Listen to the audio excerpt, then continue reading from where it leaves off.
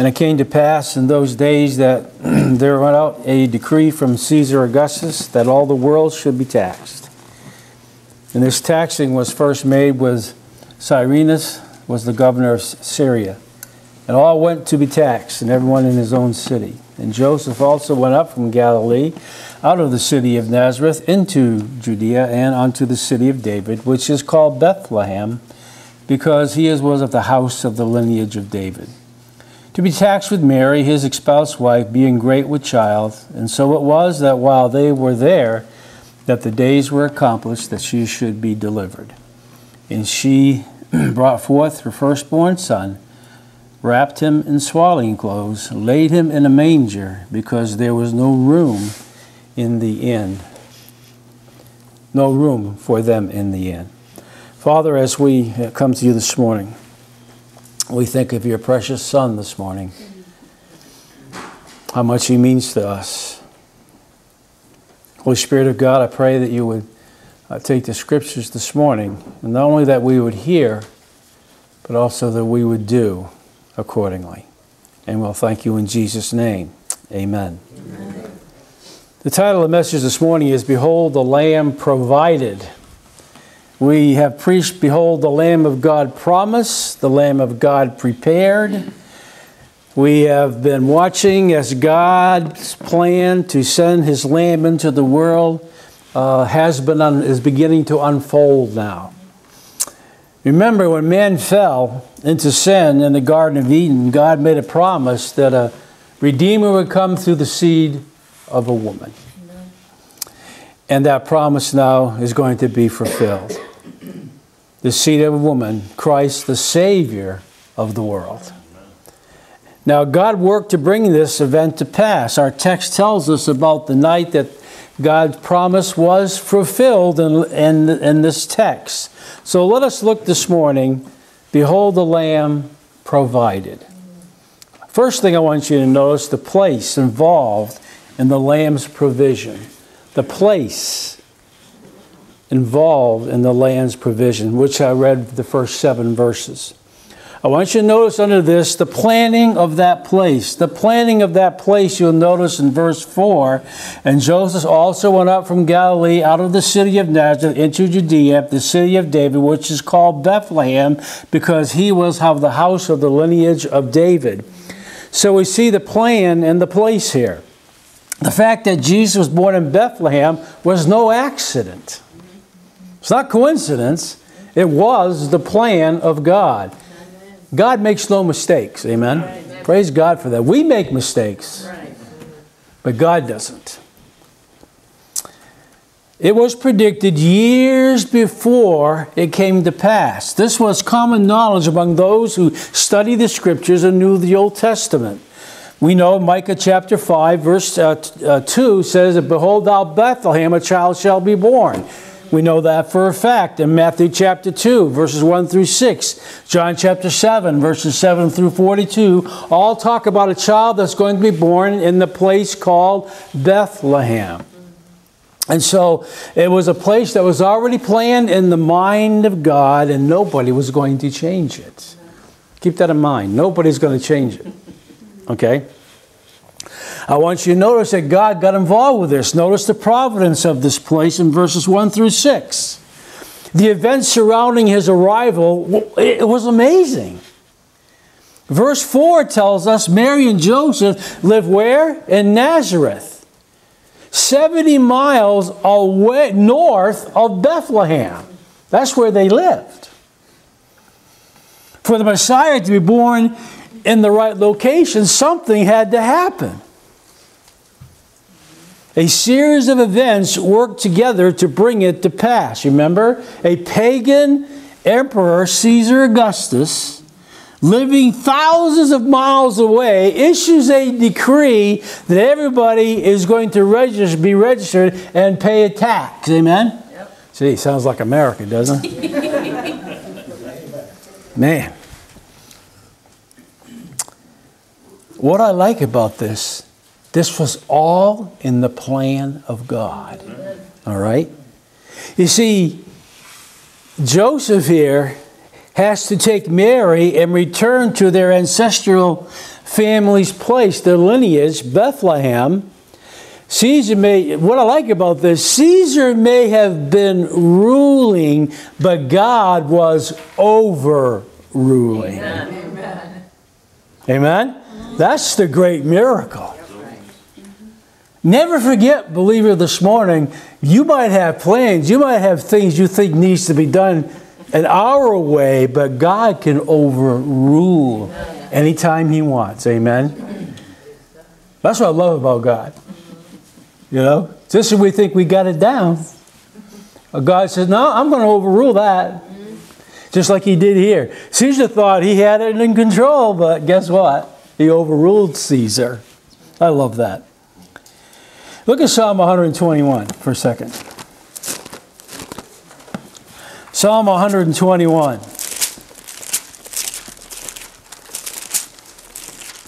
And I want you to notice verses 1 through 8. Great psalm. The Bible says, Psalm 121, I will lift up my eyes unto the hills, from whence cometh my what? Help. My help cometh from the Lord, which made heaven and earth. He will not suffer thy foot to be moved. He that keepeth thee will not what? Slumber. Behold, he that keepeth Israel shall neither slumber nor sleep. The Lord is thy keeper. The Lord is thy shade upon thy right hand. The sun shall not smite thee by day, nor the moon by night. The Lord shall preserve thee from all evil. He shall preserve thy soul. The Lord shall preserve thy going out and thy coming in from henceforth, at this time forth, and even for what? This psalm tells us God's providence. He rules over everything. Amen? Always remember that. Because mankind has a tendency to say, I'm going to do it my way, rule it my way, and you leave God out of it. Caesar didn't get his way. So always remember that. You see, it's all about Him and His providence and His dealings in our lives. Amen? Remember, we're not our own. We've been bought and paid for by the blood of Jesus Christ. That's right. And therefore, we don't own each other. I'm glad for that. Notice, this was all in God's providence. That's what I love about a church body. It's really not my body. That's God's. Yes. Do you realize that this morning? This local church belongs to God. Amen. Right. It doesn't belong to me. It doesn't belong to you. Right. You don't own it. Amen? Amen. God's the one who controls everything. Amen. Yes. How many times you've heard me say, that's why we don't make a move unless the Holy Spirit moves. Okay? He's got to tell us what to do. And how to do it. Because sometimes we have a tendency to think, this is mine. And it's going to go my way. It doesn't happen like that. God says, no, this is... He's going to be born in Bethlehem, and God says, I'm going to overrule this because I'm in control here. Amen? Isn't there a beauty in that? Yes. When we surrender to God, Amen. He's in full control, isn't He? Amen. That's the greatest place to be. Amen. That's right. Thank you, Lord. So you see the plan, you see the providence, but notice verse 7 very end. Notice the poverty of this place. What do I mean by the poverty? Our Lord's entrance to earth was not glorious. Did you ever notice that? It was not glorious at all. There was no Pompeii, there was no lightning, it was just blah. And it was poverty. You see, the Bible tells us that He was born, He was not born into luxury, though He created all things and He owns all things. Wow. Look at Philippians chapter 2.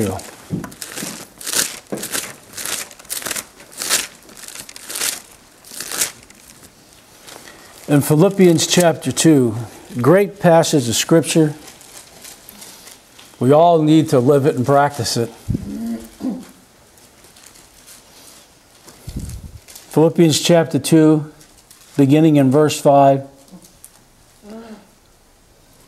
Well, let's start chapter 1. If there be therefore any consolation in Christ, if any comfort of love, if any fellowship of the Spirit, if any bowels and mercies, fulfill ye my joy, that ye be like-minded, having the same love, being of one accord, one mind. Let nothing be done through strife or vainglory, but in lowliness of mind let each esteem the other better than themselves.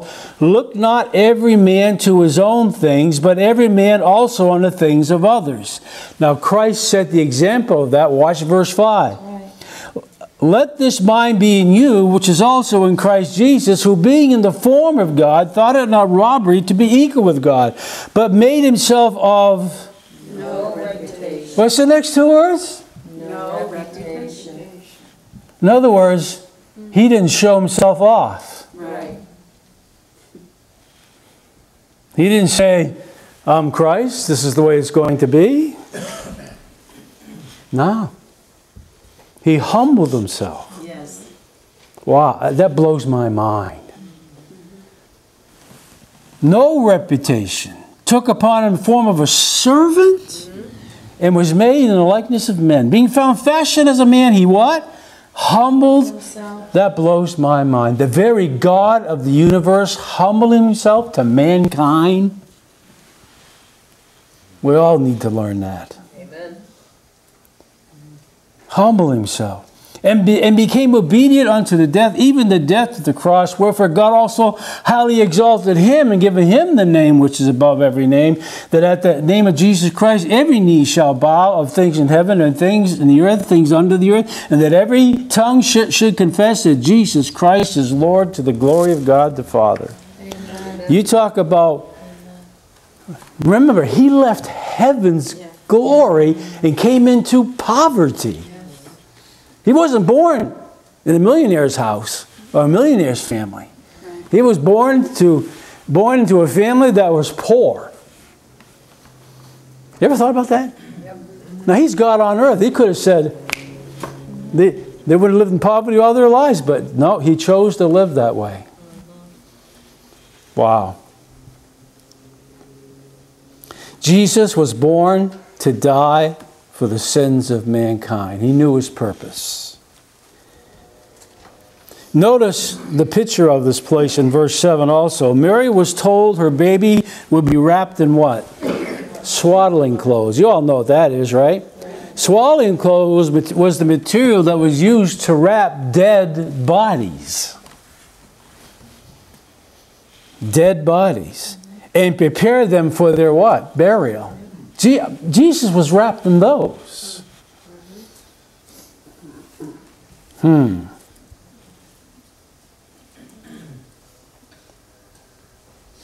The significance here is that he was born to die. Yes. Amen. Yeah. From the time of his birth, he knew that one day he would go to Calvary and suffer all that agony for my sin and for yours. Thank you, Lord. Very picture, right from the very picture, wrapped in swaddling clothes. Mary got it. She knew. Remember, the Bible says Mary kept all these things in her heart. She knew the whole plan. Wow. That must have been hard to give him up. Can you imagine that? I can't. Raising him, knowing that one day she would have to surrender him to Calvary. Knowing that he could say no. Maybe she was thinking, oh, maybe he'll change his mind. She was human.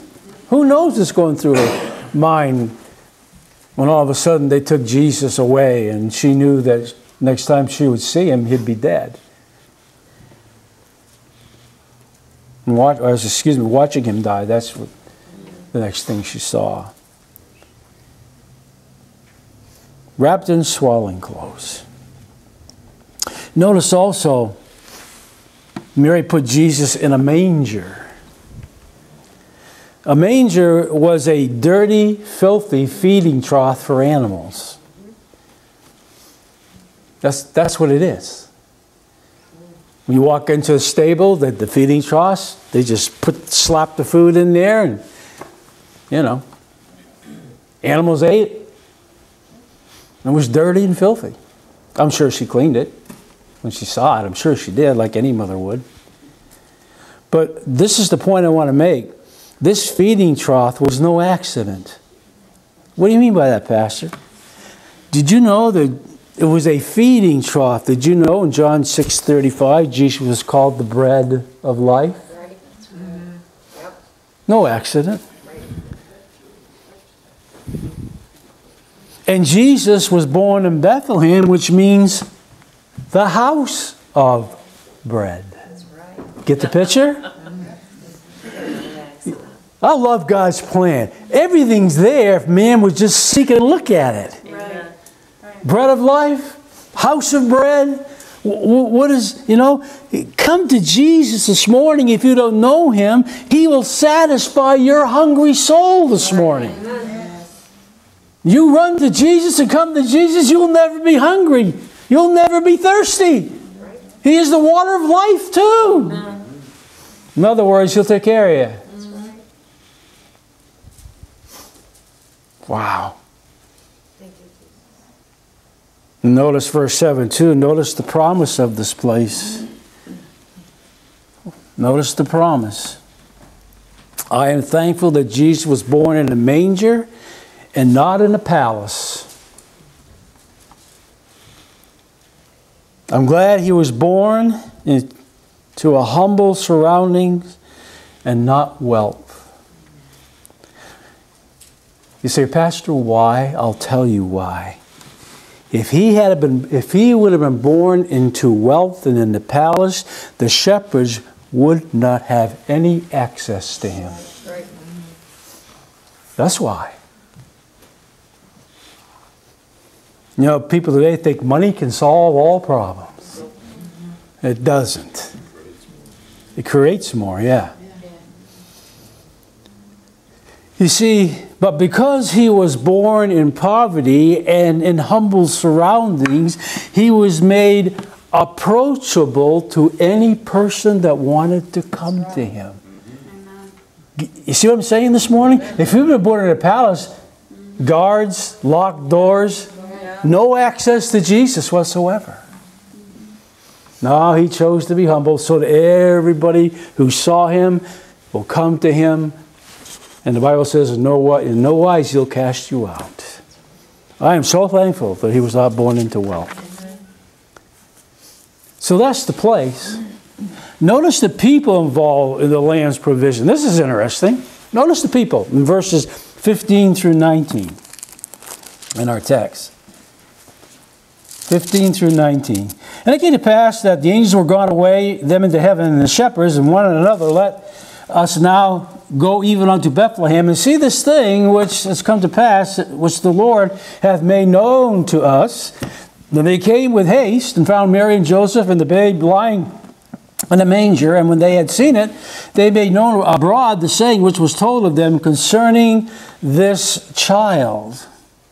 And all that they heard it wondered at those things which were told of them by the shepherds. But Mary kept all these things and pondered them in her heart. Notice the people here. Number one, notice shepherds.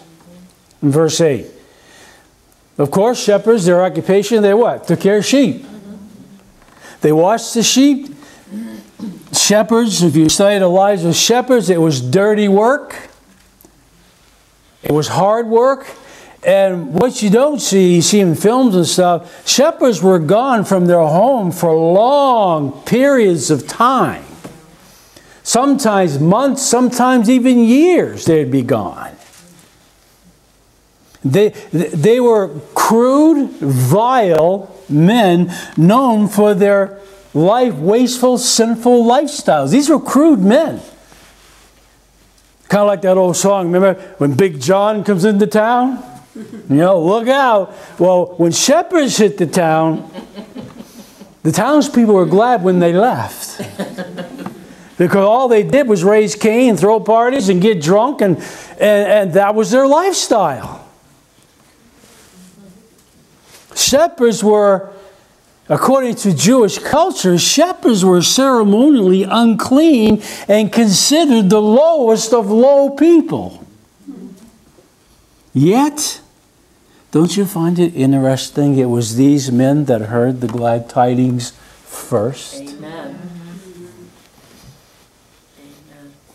Yeah. What a blessing. Men may not care about you this morning.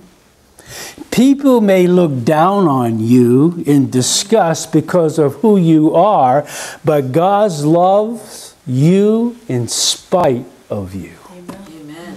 Thank you, Lord. Amen? And should that not be towards us as well, each other? We love each other despite each other. Amen. Now that's a work of God, amen?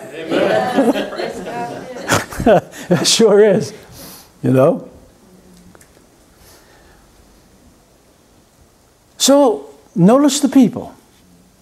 Rude, crude, dirty, living like their sinful ways. But notice verse 15 and 16. These men, they come, they hear the news, they run to Bethlehem to find Jesus. Do you notice that? They come. Which tells me this morning, are you running to Jesus this morning? Are you coming to Jesus this morning? As you are? They were running to Jesus to find grace and redemption. Are you running to Jesus to find salvation this morning? If you are, He will not turn you away. Praise God for that, amen? Look at John 6. In John chapter 6, notice verse 37.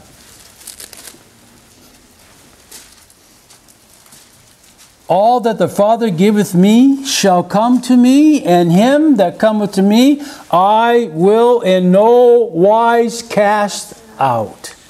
Wow, isn't that nice? Look at Ephesians 1:6. In Ephesians chapter 1, in verse 6. To the praise of the glory of His grace, wherein He hath made us what? Accepted in the Beloved.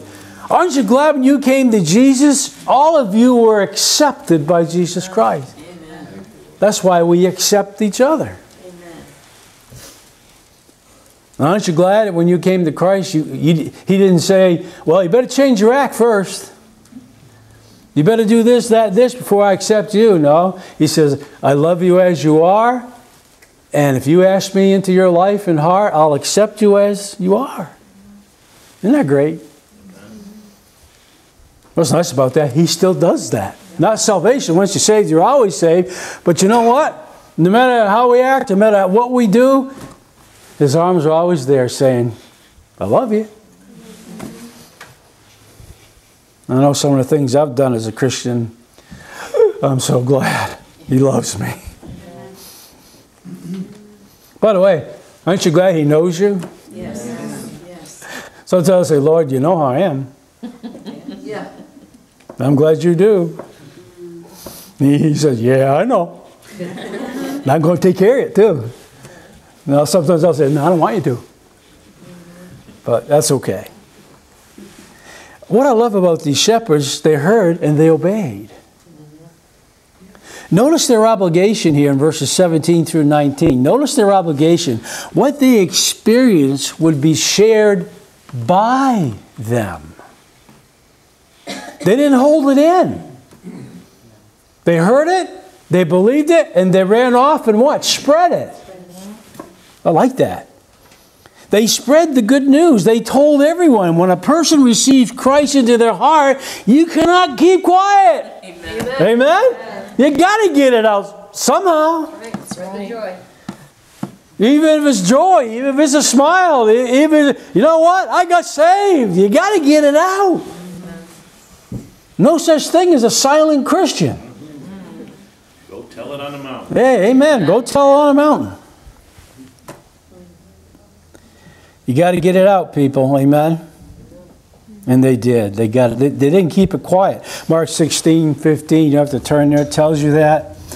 And isn't that what Acts 1:8 is all about? Look at Acts 1:8.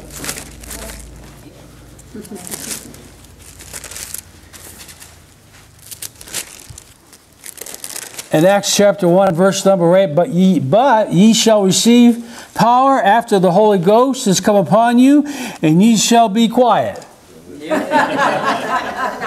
Is that what it says? No. Ye shall keep silent. No. I'm just going to keep it in. No.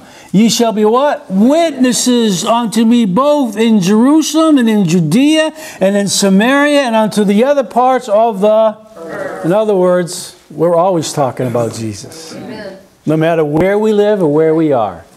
Isn't that neat? Yep. We can't help it.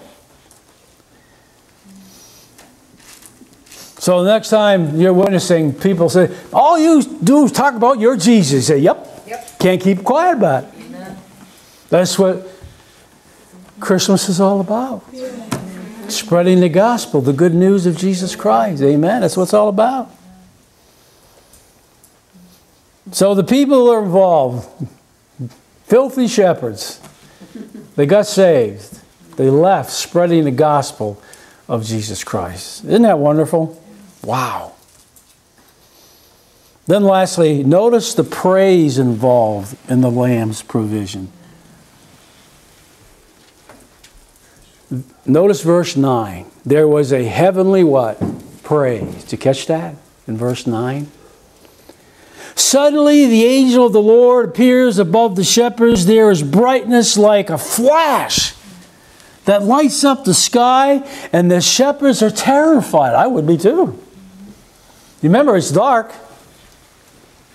And I don't know what kind of light this is. I'm assuming, as I study the scriptures, that when that angel came, it came with a glory type light. That was probably when that light came on, it might have been like blindness almost. It was like when we were driving into church this morning. We got on Route 8, snow and melted, and I had to look off to the side because my eyes, I couldn't see. I bet you it was like that. Yeah. They look up and they go, what's this? And they're terrified. They've never seen anything like this. Remember, the glory of the Lord always came into the temple. And everyone outside the temple. It was in the Holy of Holies. All of a sudden, bam! Wow! So they appeared. And notice verse 10 through 12, the announcement. The angel tells them that the hope of the ages has been provided. That's why I titled the message this morning, The Lamb Provided. The Savior has been born. The seed of a woman that God promised has come. It's been fulfilled. Genesis 3:15 is fulfilled now. What an announcement. Christ will deliver men from the curse of sin. Like the song, I've been delivered. Yeah. But notice it, the angel said to the shepherds, unto you, got personal. Did you catch that? It got personal. Unto you, shepherds, what are you going to do with this message? Wow. It was made personal. They needed a Savior also. They really did. And praise God, they did. Notice the anthem here in verses 13 and 14. The angel is joined by a great multitude of, man, bad enough one. Now a whole host of multitude of angels are coming. I bet you those shepherds thought, we're dead meat. We are dead. Angels? They've never seen angels before. Angels rarely appear in Scripture. When they do, remember I said, if they come, it's either two things, either blessing or judgment, one of the two. So when the angels come, you know something's going to happen. The angels joins with a great multitude praising God and declaring the truth that the message is for all men. I love that. And notice what happened. See, there was a heavenly praise, but also there was a human praise in verse 20. Did you catch that? In our text in verse 20. And the shepherds returned, glorifying and praising God for all things that they had heard and seen. It was told unto them. See, they were praising God as humans. When they heard the message, no doubt those shepherds were amazed, but they found Jesus and were convinced of the message. The truth of the gospel was brought forth. My question to you this morning, do you know the truth? I hope you do. That's what the Christmas holiday is all about. If you've missed the truth, then what you've done, you've just been a pagan celebrating a pagan thing. That's all you've done. You've missed the whole truth that Jesus Christ was born in Bethlehem to die for your sin.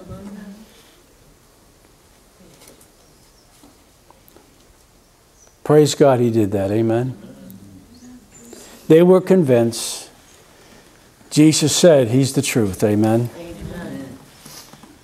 Notice the praise of a changed heart.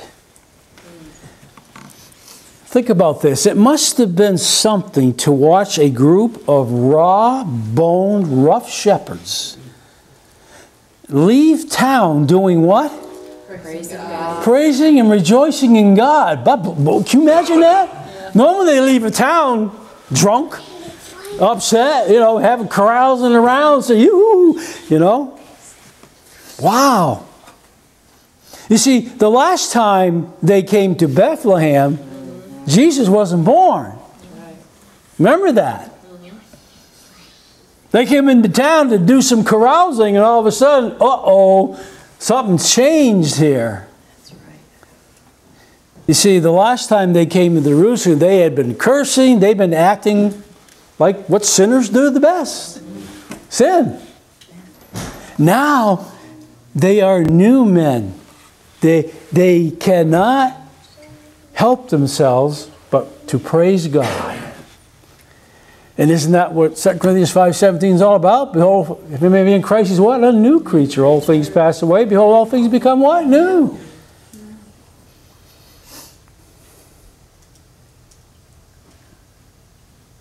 I got to thinking for a second. I said, I wonder what the townspeople were thinking. Yeah. Well, they're getting ready. Oh no, here they come. Yeah. And now they're saying, what's happened to these? Now they're talking about God. They're praising God. Their lives look changed. They said, what's going on here?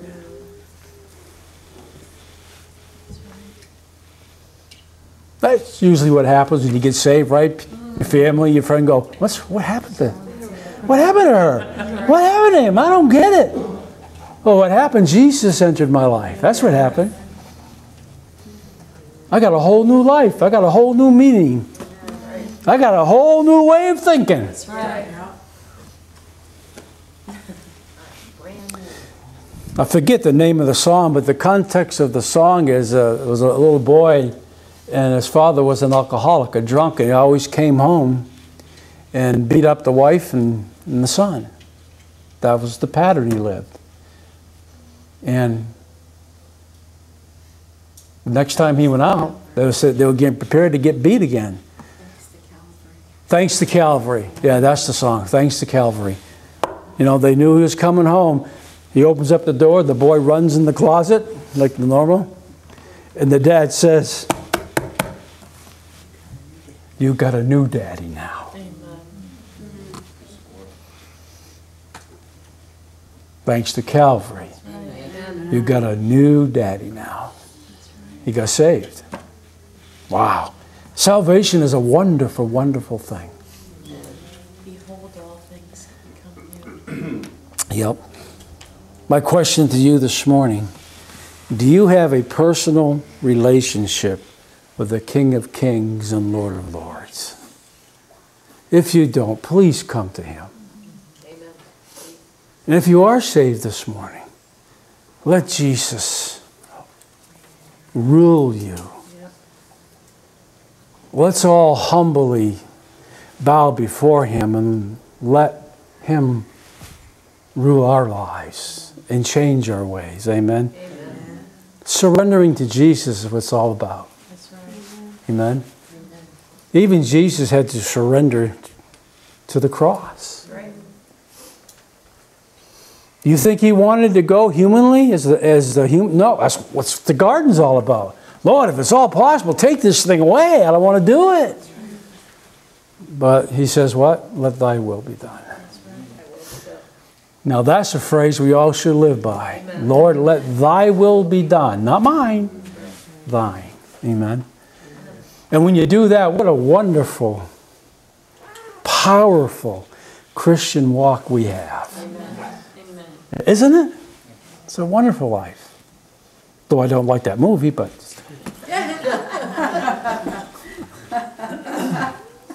I do like the movie. I just get tired of people watching it over and over and over and over. But it is a wonderful life. Amen. You know why we have wonderful lives? Because He was born in a manger. Amen. Amen. And He grew up to be the God-man. Surrendered to the cross. Bled and died for our sins. Rose again. Amen. The third day. That's what this is all about, really. That's right. The birth should bring us to the resurrection and the second coming. Amen. He's coming back again. That's right. You believe that? Yes. I do. As King. Be surprised a lot of churches don't. As King. But I do. When's He coming? I don't know. But I know one thing. I'm prepared and ready. Amen. Anytime. I can't wait. Anytime. The older I get, the better I think, even so come, Lord Jesus. Yes. And I'm not that old. You know? That's right. But, Prepare the way. yep. So let's walk out of here this morning praising the Lord, realizing that we are people who are just like the shepherds, lived ungodly, sinful lives, and yet God saved them and spoke to them. Aren't you glad that one day Jesus spoke to you and changed your whole life? And let's remember, God planned it all. Yeah. That's right. He planned the whole thing. Thank you, Lord. Thank you, Lord, for the plan. Amen. Thank you. Father, thank you for this day. Thank you that we can truly worship you because you live in our hearts. And as we give the invitation, I pray, Father, that there's one here that's not saved. May they come to Jesus, the bread of life, the living water, the way, the truth, the life. He's everything. Yes. May they come and give their lives to Him this morning. In Jesus' name, amen. Amen.